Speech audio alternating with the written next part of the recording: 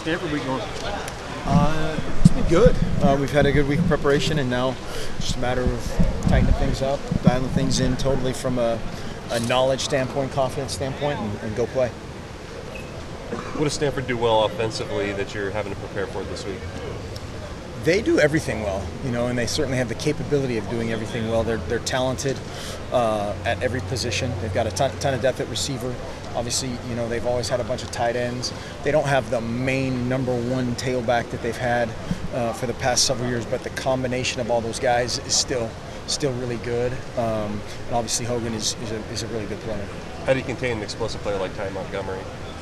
Yeah, that's job one. Certainly this week, very similar to the last couple of weeks, we've had these dynamic, whether it's a returner safety or a returner wideout, tremendous challenge for, particularly in special teams, of getting that guy on the ground. I mean, that's almost a victory in itself, is getting him on the ground somewhere on the field.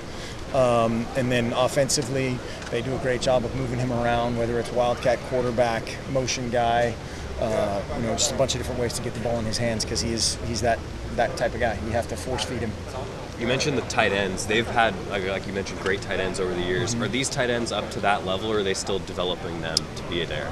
I think they're playing really well, and they put them in very similar positions. They're just different guys. They're the next guy, whether it's like akin to, we have Royce and they have their next guy, their next guy that they've plugged in at tight end, that's just younger and hasn't made as many plays, but they're still potent in the run game and the passing game. Along the lines, Mark, we talked in fall camp about getting guys bigger and bringing in bigger guys along the lines. Has that happened? Do you feel like you're ready to compete against corn-fed big guys along offensive and defensive Is that the lines? secret, feeding them corn? Because we'll do that. We again, like I've said in the past, it's a combination of factors. It's recruiting, the next generation of bigger, faster, stronger, smarter. It's putting them in the right position, and then it's developing that same talent. So it's part scheme, it's part recruiting, it's part development, and those things are all hand in hand. Hopefully we're better. I think we're better. But it's a matter of getting all those guys pointing in the right direction, tackling great, playing with total confidence, finishing everything, and to be determined. It seemed business as usual for you guys this week? Yeah. I mean, we've had good prep. I think almost without exception this year. I think we had one half of a bad practice one week, but our training has been good this week. It's a pretty good record. One half of bad practice. It is. I mean, you're gonna have some lapses play to play, here and there. Whether it's he's not happy or she's not happy. Some lapses, whether it's assignments or those kind of things. But the biggest thing is just effort, and these guys come with such a great attitude every day, and that's the biggest deal, is just keeping the spirit up, the all those things, the assignments and some of those things you have to clean up all the way up until game time, and we'll do that. Is that same as each year? I mean, is it that consistent, or is this group practice-wise been maybe a step ahead?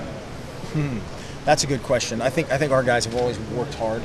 I think that's hard. Whether it's with distractions of the game or distractions of life, school, all those things. But that's part of the battle and part of the fun of it too.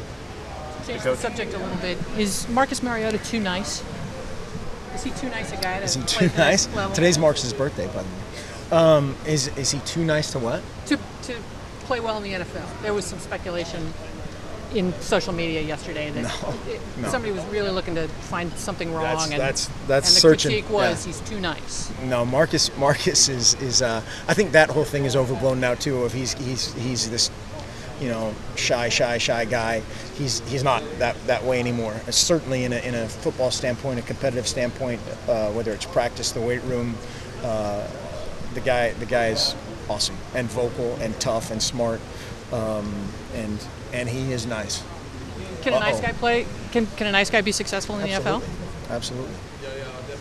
You and Marcus both have birthdays in the same week. That's a pretty big week for you guys. Well, yeah. I don't look a day over 61. Yeah.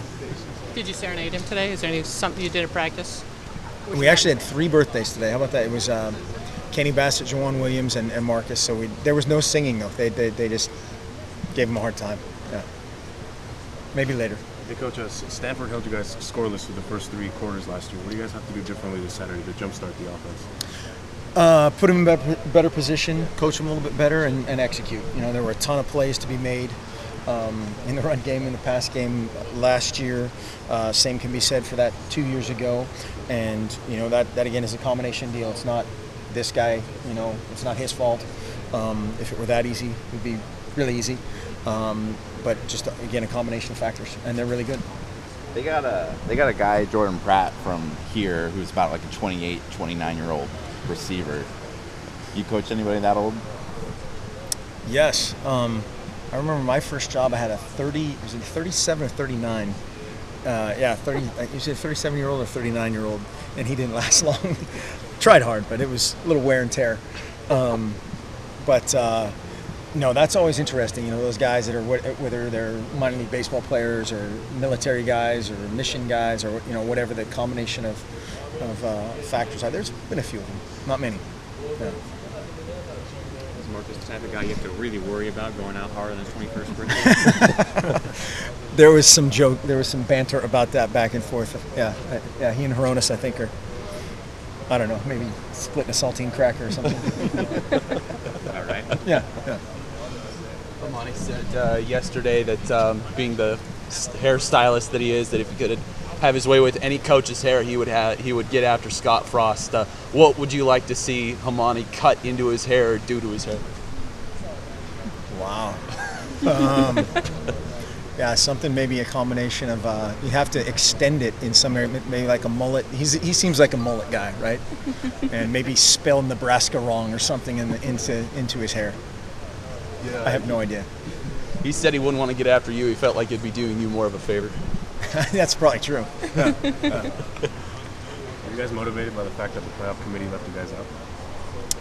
No. We need to focus on us and worry about our deal. That's it. You know, we're playing an excellent team this week, and there's a bunch more teams on the horizon that are really good, and this week matters, period. Stanford's already dropped 3 this year. I mean, what's different about them this year from last year? I don't know if there's that much different about them. You know, the games that they've lost are against really good teams, and they were very competitive in all those games. You know, it's tough. It's tough sledding. You know, it's hard to win every game. It's hard to win most games, and they've done a great job of that. And you know, I know they'll come in swinging for sure. All right. Thanks.